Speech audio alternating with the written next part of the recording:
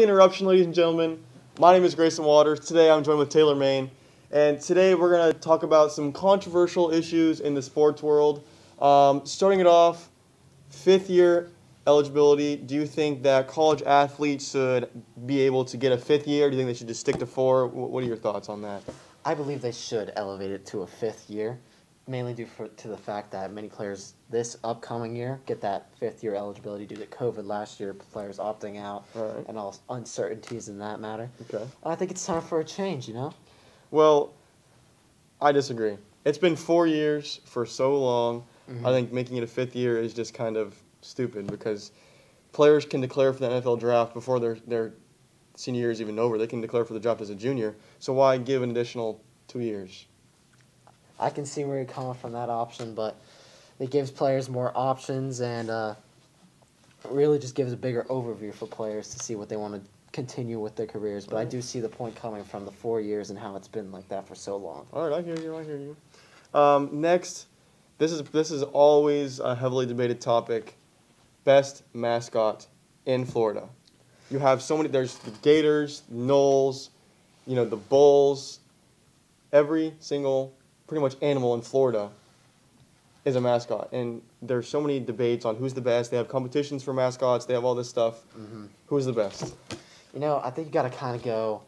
There's all these normal animals. I think if you're going to choose the best mascot, you got to go a little bit unorthodox with it, All right. And what better than Stuff the Magic Dragon for the Orlando Magic? Stuff the Magic Dragon. And I think just in general, NBA mascots carry the game. With Okay. the little games they do on the court and stuff like that. And, I mean, Stuff had his moment a couple years ago when Aaron Gordon took the ball and slammed it over him. That was his moment, He's just fun and exciting. He's always running around at the Magic games. I feel like he's a lot more fun and better than just a Gator or a Seminole, I hear you. Gives more life to the thing. I agree. It's definitely better than a boring Gator or a Seminole or whatever. So this one is more of a heavily debated topic in our school. So I know a lot of girl lacrosse players, female lacrosse players, and they're kind of getting into the realm of, why don't we have the same rules as boys do in terms of contact? And you play lacrosse. Yes. You know how sometimes hard the hits are, almost as bad as football sometimes.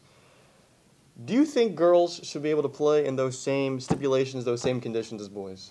I'm a little bit half on the topic. I do think that they should a little bit go, I wouldn't say easier, but the refs need to lay off on the certain fouls they call, because sometimes it's like, as soon as you touch someone, it's kind of like the flag on the play restarted. Yeah. Like, kind of kills the game Yeah. of lacrosse. I mean, you can be running out there and get absolutely slammed, and you still have to play. That ball is still in play. Yeah, You got to still get up and try and fight for that ball. With girls, as soon as you hit someone, they just kind of call the play and make it like a foul inbound, or it's just not as fun to watch. And I know even girls lacrosse players at the school complain about it because they don't like they want it to be a little bit more manly, not such a wuss type of thing. You know what I mean? I hear you. And I definitely understand, calling fouls every play, it kills the momentum of the game. Personally, playing in soccer games, football games, where there's a foul or a penalty every single play, it gets boring after a while. But at the same time, it's high school. Not every girl in high school is playing to be the best, playing to play in college, playing to play in the pros. They're playing more or less to get involved in activity or to have fun.